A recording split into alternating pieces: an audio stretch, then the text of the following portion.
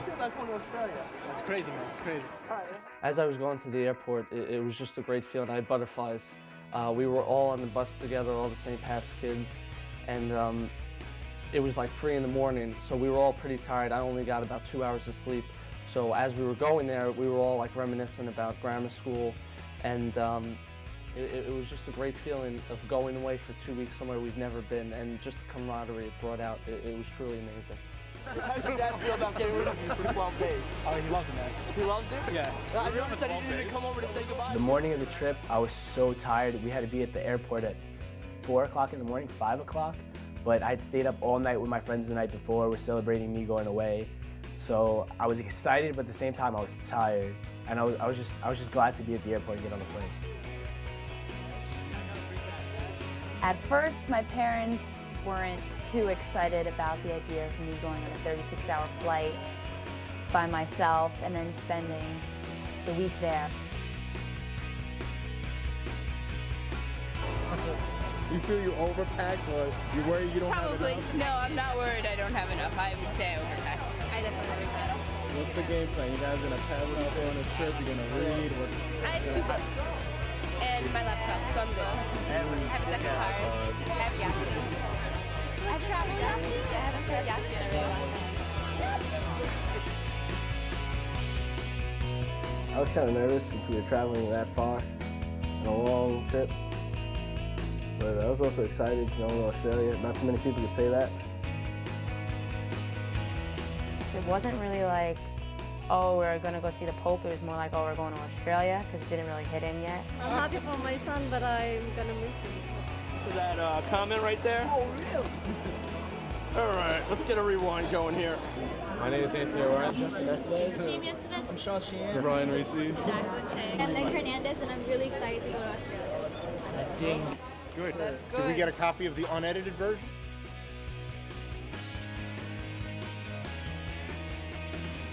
No, this is not just any old trip. This is a chance to see the Pope.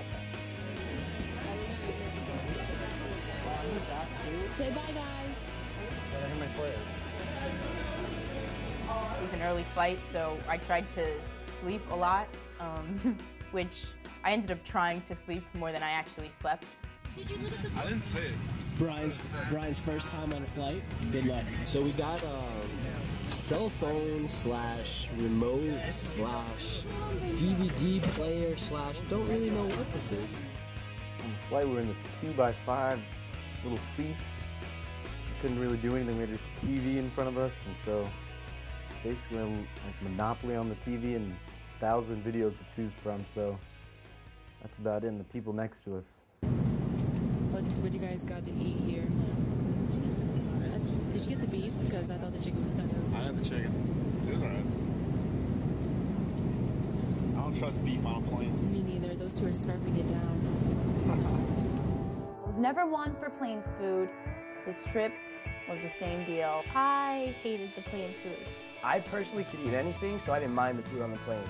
They gave you, it was like a full 5-course meal on the plane, so I didn't mind at all. The only thing I can really say was fantastic was the pasta. I don't know that I can make an educated opinion about the food on the plane because I refuse to eat it. I mean, it's not, you don't really expect a first-class meal, but you kind of hope for more than 3 breakfasts in one flight.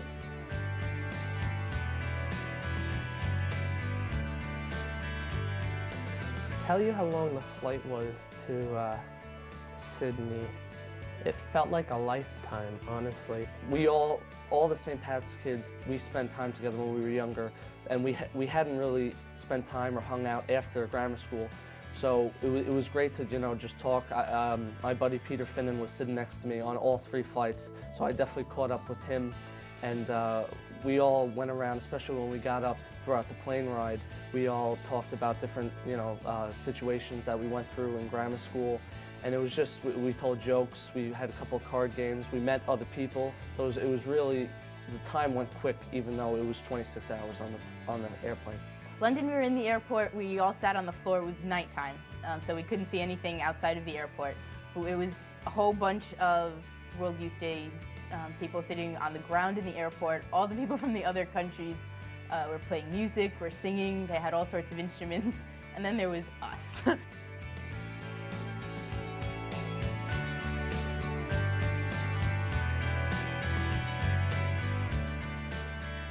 We took the long way there, which didn't make sense to me. We definitely went the wrong way. We went the long way. We went from New York to London, London to Hong Kong, Hong Kong to Sydney. Most people would have went New York to California, to Hong Kong, to Sydney. Every time you look at the thing, which is be like 13 hours left and 10 hours, it'll never end. We decided to take the long route. Thank you.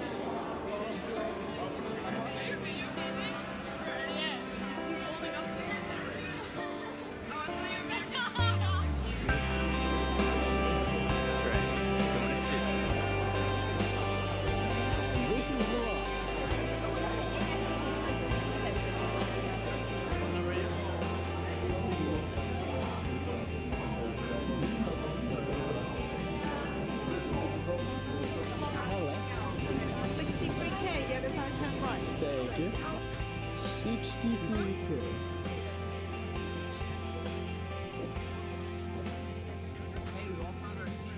Might have been like 12 hours or something like that.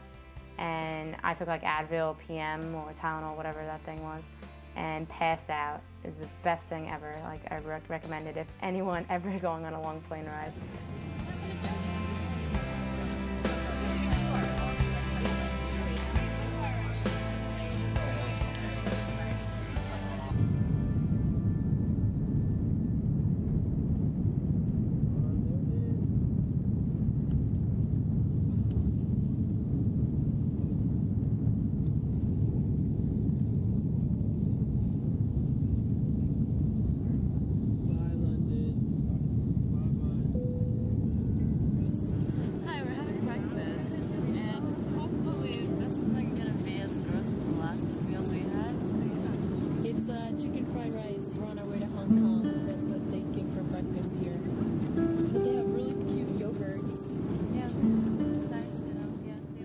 These little like TV screens on the airplane that shows you where the plane is, and you would look at it and the plane would not move.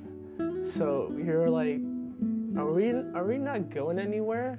Meanwhile, it tells you how fast we're going. So it's like we're going 600 miles per hour, but we're not going anywhere on this map.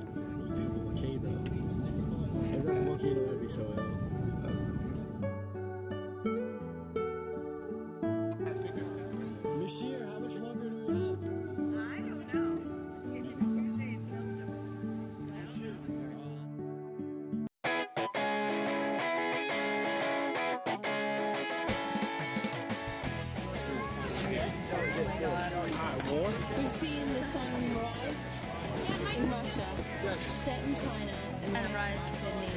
We just didn't see the sun in London. The whole time leading up to the trip, I thought it was just a dream. But once we touched down and walked off the plane into the Sydney, it was just unreal, and I'm glad I went. This is just the beginning, guys. We're at the Sydney airport. Say hi, guys. Hi, guys. We're finally here, yeah!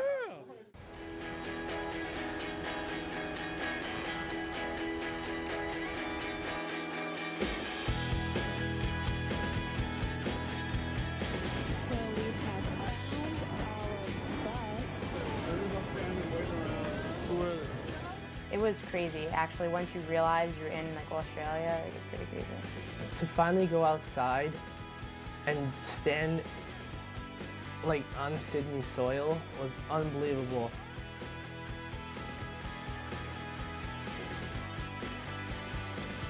Well, when we landed in Sydney, we were all just so excited because we all smelled pretty bad.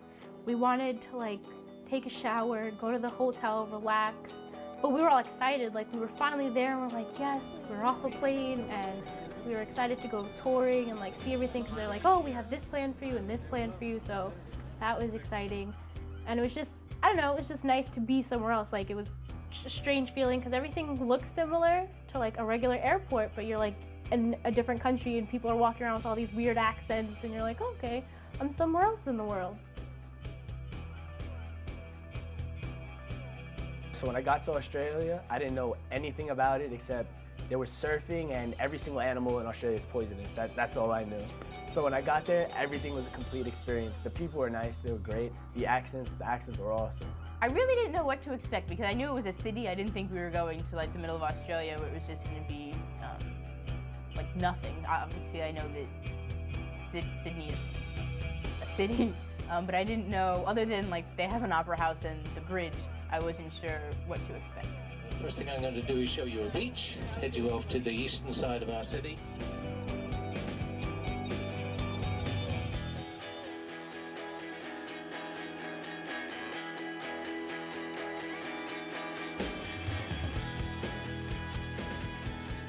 My first impressions of Sydney, it was amazing because the cleanliness of the country, it was just, when we got on, especially Bondi Beach, there was no garbage, everyone took care of themselves, everyone picked up. It was just a great experience, especially, and you saw all miles and miles of ocean, and I think everyone should experience that in their life. I guess it was almost like a cove, and there was cliffs on both sides, and it was pretty crazy to see it like that, a beach just in that atmosphere. And I remember, I'm like, I have to get back to this place. Like, I have to see Bondi Beach again. I can't be here just once. I will come back to this place.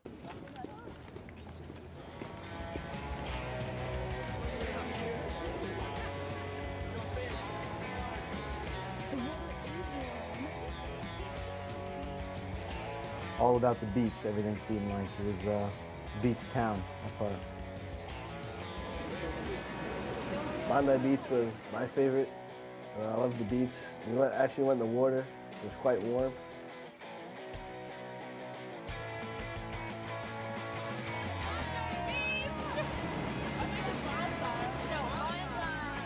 Bondi Beach especially, nothing compares to that in Manhattan. I hate to say it because I go to school in Manhattan, I love Manhattan, I hang out there all my life, but just that feeling of being halfway around the world and looking out until, you know, hundreds of miles of ocean and the water being so clean and blue, it was just nothing can beat that. The cool part about the water was that if you look down, you can see your feet. Coming from New York and the beaches from New York, and if someone told you that they can walk into the ocean and see their feet, you laugh at them because you can't. The water is just dirty. But to go to Sydney and see like the water of like the Pacific Ocean and being able to see your feet, it was unbelievable. That's when it like really hits you that you're not in New York anymore.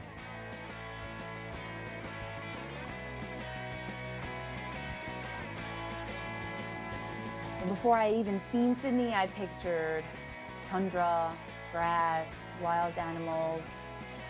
I guess that's really a bad perception of it. And when I get there, it's not a city like New York City, what I've seen so often, but I was almost amazed ignorantly to say that there were so many buildings and there wasn't kangaroos hopping everywhere. That is still Sydney. One of the foothills of the Blue Mountains is Penrith. So we're physically now in Waverley Council, and the furthest one, The site he took us to like a field where we could overlook the skyline and just see, like, we were literally looking down on the city, and it was incredible. It was like, wow, I'm gonna get to spend a week here. This is gonna be amazing. 2, 3. Diocese of Brooklyn, World Youth Day. It's a great city. It's unbelievable. Whoa, let's see the Australian money. Don't even pack anything. Okay. This is a very pretty 5. Our 5s are not this pretty. None of our money's this pretty. They're green. And this one, look at this. Look at the 10 with the little plastic thing. And then I got a 50-cent coin, which is awesome, and I'm not using it because that's so cool. Look, and it has like a koala thing and a fish on it. You can zoom into that.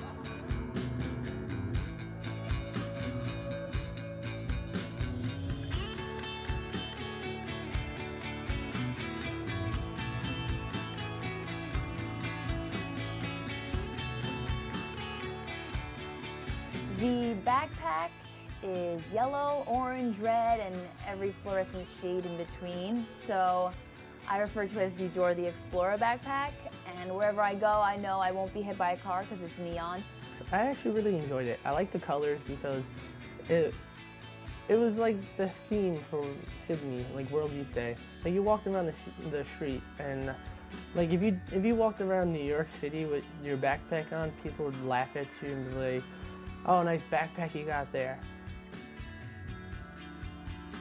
the hundreds and thousands of other kids your age are also walking around the city with it. And so you're just, so you get this sense of everyone's coming together for a purpose here. They gave them to us and told us we weren't allowed to look inside, so obviously we all looked inside. And they had rosary beads, a bandana, which we were a little confused about. We opened it, we were like, what is this supposed to be? Inside we also had food certificates so we could get food to go places and get them for free so we wouldn't have to pay everywhere we went. There was flashlights, there was tin foil blankets, and I have no idea what all this is for. I'm thinking, what is it, Survivor or something? There's also like credentials, and you had to wear that 24/7. Outside of your shirt, you had to wear it. If it was inside your shirt, you got yelled at. And it had like passes to get into the different places every day.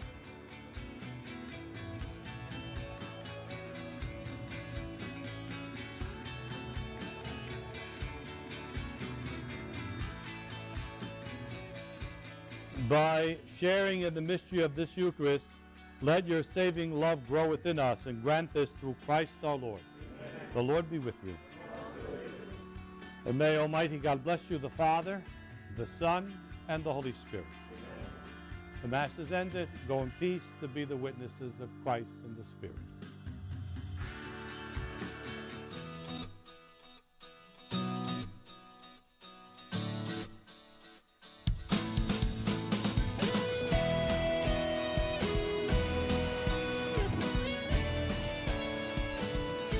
Sydney differs from New York a lot of ways. In Australia, everybody talks slower, everybody talks nicer. I mean, coming from New York and talking to the people there, they got confused. A lot of them had to tell me to slow down. So we are going on a cruise around the harbor. We're not getting fed, so we're a little upset about that. But besides that, it should be nice. It's the sun setting, so it should look nice, but we'll find out now, won't we?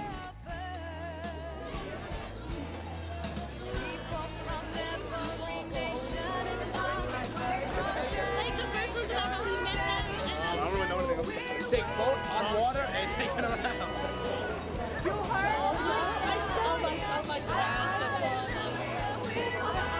So we're waiting here for the other group because there's so many of us. We're going to take 2 buses. And there's someone back there. We're waiting for them.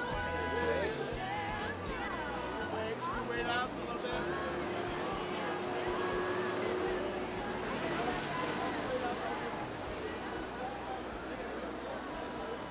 At the campfire a moment ago, he was showing us like the little blue starfish, and then he popped and he was down. No, he was doing the wallaby thing, right? And then he moved out and went to that. Because he's with 18.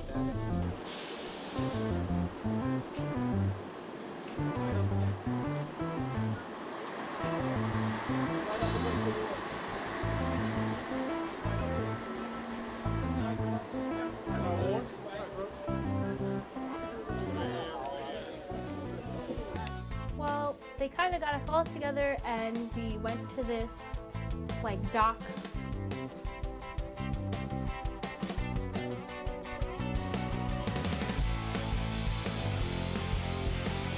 I'm really loving it.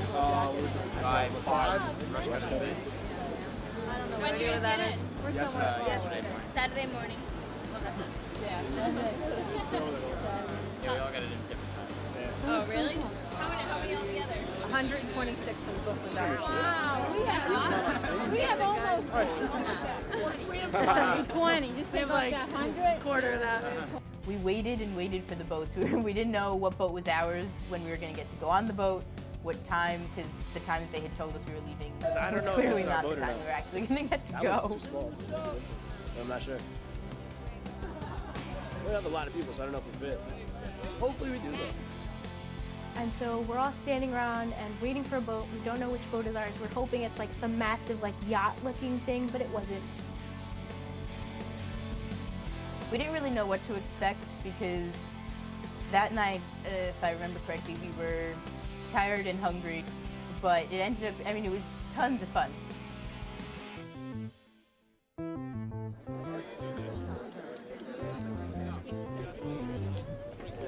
Perfect. 1 second.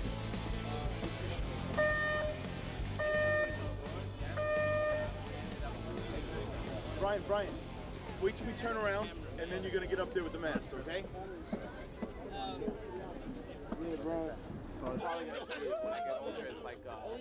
Like I did a boat ride in New York City too, and it was just like New York City. You basically go up and down, you see all these landmarks from a different view. Like we went around the Sydney Opera House a couple of times, and we got some great pictures of that.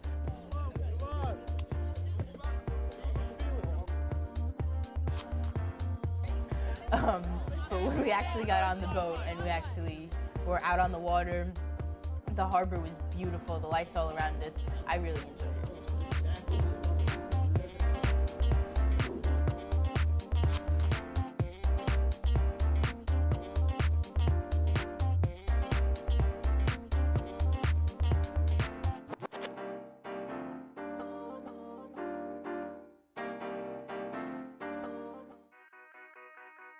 Took the flight today. We got in this morning.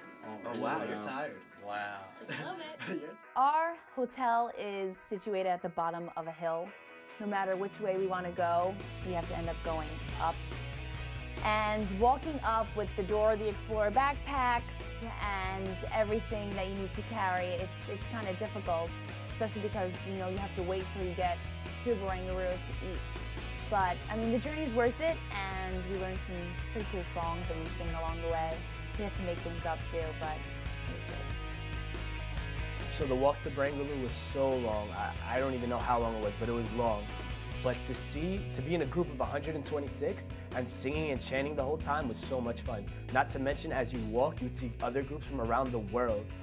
All you saw was flags across the streets. It was great.